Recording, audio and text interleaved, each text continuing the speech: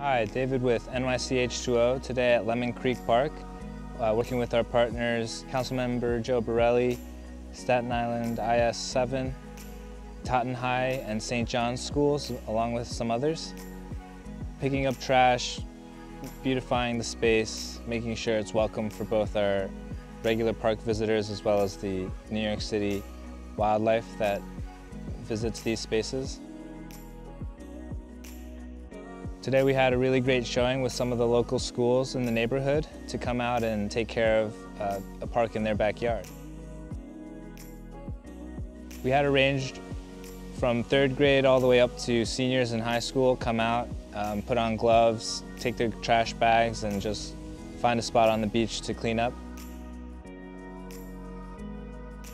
Some of these things were buried under the sand. Parks Department provided us with some shovels to be able to literally dig these things out of the beach and bring them to the curb so that they can be disposed of properly.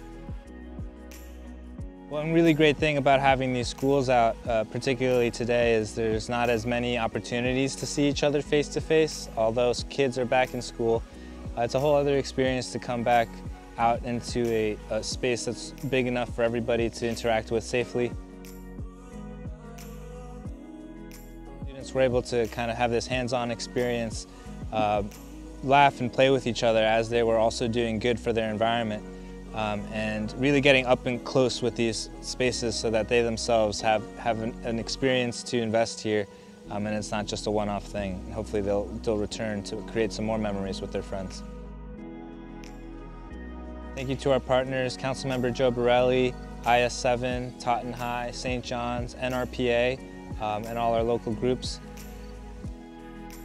It's with their help that we're able to remove over 200 bags of trash, huge pieces of debris like couches and tires, and keep this park thriving and welcoming to both ourselves and the animals that call it home.